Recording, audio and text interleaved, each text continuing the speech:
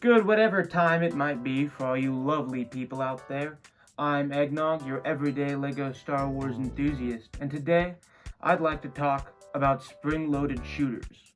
In the year 2014, LEGO decided that flick-fire missiles were no longer fun. So they created the spring-loaded shooter, and they slapped it onto every set that came out that year. Just to rattle them off real quick, we had the Jedi Interceptor, the V-Wing, the Vulture Droid, the Droid Gunship, the AT-AP, the Tri-Fighter, the AV-7 Cannon, the Police Gunship, the Phantom, the Snowspeeder, the B-Wing, the Jedi Scout Fighter, the AT-AT, the Star Destroyer, and the MTT. They all had flick-fire missiles, and this was a pattern that LEGO was going to keep up. Nowadays, it's hard to find a playset any year past 2014 that doesn't have flick-fire missiles in them. And I think that's for pretty good reason, but we'll talk about that later. Also, 2014 was a pretty stacked year. Those are some good sets. This here is a spring-loaded shooter. I'm sure any LEGO fan is very familiar with this. You just load it in.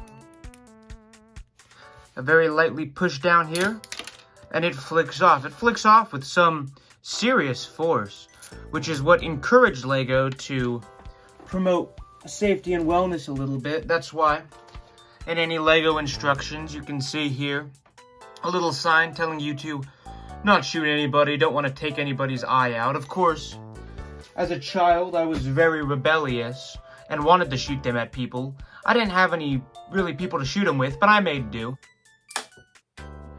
So the spring-loaded shooter was made, and it was up to LEGO designers to use it properly. Now, I think it would be fun to take a look at some of the great uses of spring-loaded shooters and some of the very lazy ones, and a few of the ones that kind of lie in between. Looking here at the X-Wing, loading up those spring-loaded shooters shows that they were just kind of haphazardly thrown on to each end of the wing here, which looks alright from the front. It doesn't look perfect. It's not really. It would be cool if you could have them maybe shooting out where they should be. Maybe find some way to integrate this into the cannon. But whatever, they just slacked onto the bottom of the wing. But this arises even more of a problem when you flip it around and you see that now your X-Wing has two massive red lightsabers sticking out of its back end. And then flipping it over, it also doesn't look pleasant on the bottom side. Bottom side here, just having some weird studs, a weird gray block sticking out of your X-Wing's wings. LEGO took the same approach, putting them onto the scythe. Just stick them in. It's just right there. No thought was put into the location of it, whatever. One on both sides. Although this one is a little bit better, I might add, because this part isn't like sticking out. It's completely hidden when the wings are in landed position. But still, would have been nice for them to just not stick it right there. Here's a real bad example on the Republic hover tank. Loading this in here will reveal that it completely limits the motion of the cannon, making it only able to come up so far. That's when you know you've really messed up, is when your play feature is limiting the play of your LEGO set. You see, we fire it off. Also, again, the massive red laser sticking out of the back does not look very good. You flick it off, and you can see now that the range is far better. But again, just not very good thinking on LEGO. Again, just something they slapped on there last minute. My scythe just broke. That's a problem. Here's an interesting example here with the TIE Fighter. You load it up.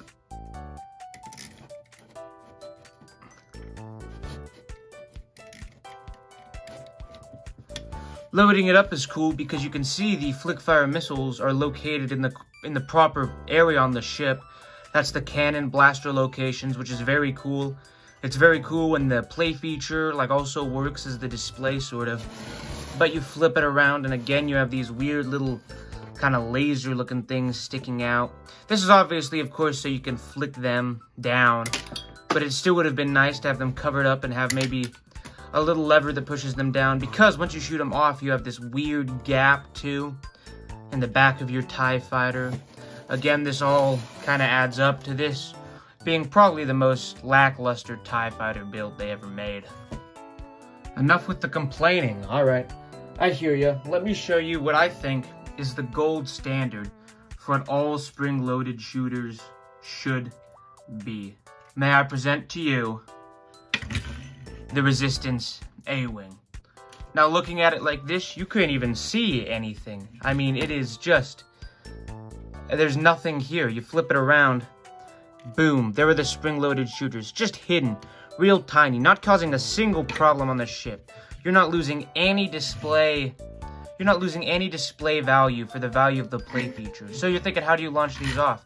Well, it's quite simple. Right here, you press down, and they shoot off. How cool is that? Always found that play features like this work best when you're not actually pressing down on the laser itself, but you're pressing out on a different part of the build. Another gold star here is the Razor Crest. You load it up. All you have to do, it's very hidden, it's just tucked away there. All you have to do, press down right here, and it launches off. I mean, how cool is that?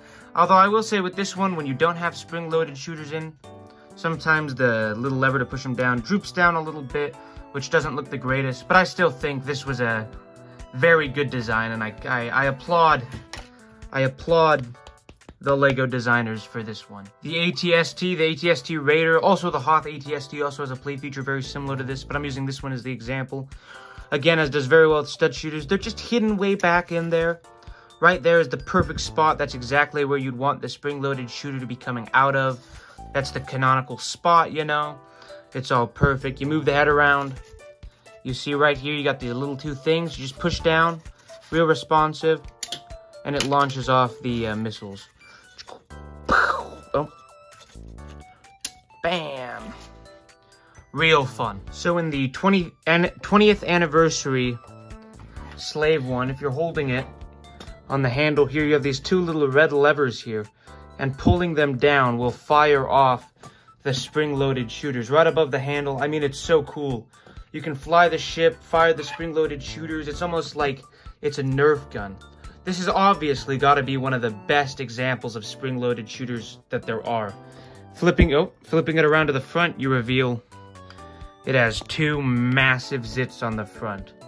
Again, just a sad moment of LEGO ruining what would have been just the most incredible display piece by just adding these two weird red blots in the front. I think it would have been cooler if they were maybe just sticking off to the side, where they weren't so much just in the way. It just looks very silly to me, and as much as I love this set, that's got to be one of my biggest complaints with it. Now, there is one more type of spring-loaded shooter. Not the kind of spring-loaded shooter that the Jedi would tell you about. One far more powerful, and that is, of course,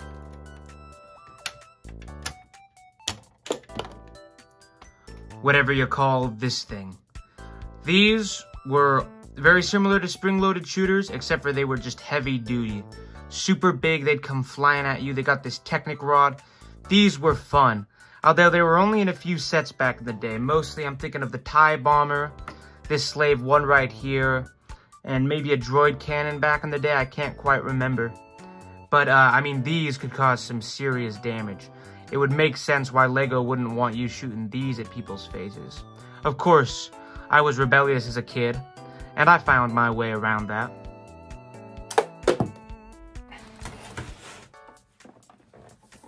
Anyway, everybody, those are my thoughts on spring-loaded shooters. This is kind of an interesting video, but I thought it would be fun to make, and it's something I wanted to talk about. On a more serious matter, thank you all so much. We're almost at 200 subscribers. That's so cool to me that all you guys thought my content was worth subscribing for. It really means the world to me. I appreciate it so much. And I really hope to see you guys in the next video, review, whatever I decide to do. But until then, stay safe.